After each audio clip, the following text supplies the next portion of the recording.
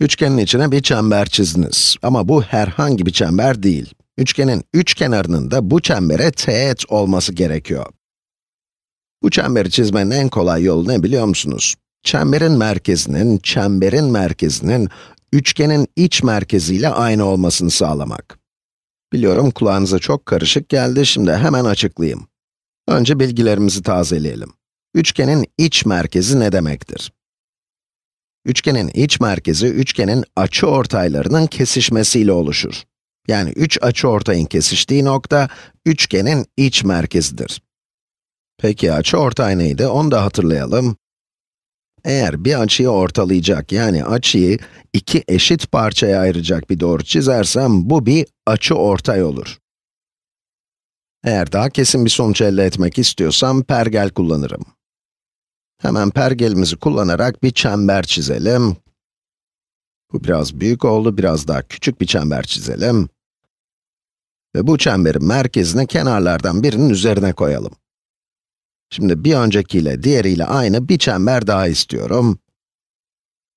Şöyle yapalım. Aynı boyuta getirelim. Evet, aynı oldular. Şimdi bu ikinci çemberi diğer kenarın üzerine koyuyorum. Ve öyle bir şekilde yerleştiriyorum ki çemberin merkezi açının diğer kolunda olacak ve açının tepesi de çemberin üzerinde olacak. Şimdi ise bu iki noktadan, yani çemberlerin kesişme noktalarından geçen bir doğru çizmem gerekiyor. Ve bu doğru, açıortay doğrusu olacak. Açıortay doğrusu. Buradan geçirelim. Ve bir de bu noktadan geçsin. İşte bu. Şimdi de bu çemberleri başka bir açının açıortayını bulmak için kullanalım. Birini buraya koydum.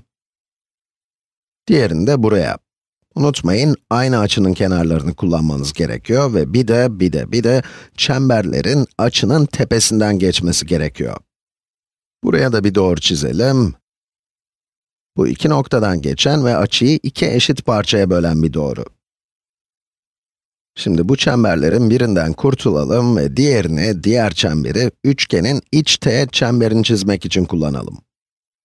Bu çemberin merkezine açıortayların kesiştiği noktanın üzerine getirmem gerekiyor. Çemberin merkezi ve açıortayların kesiştiği nokta aynı olmalı.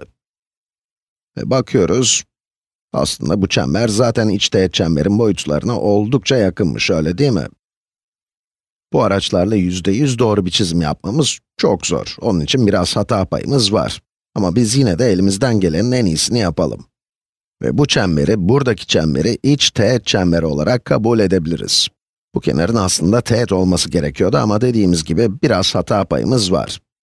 Şimdi kontrol edelim. Evet, oldukça başarılı bir çizim yapmışız. Tebrikler.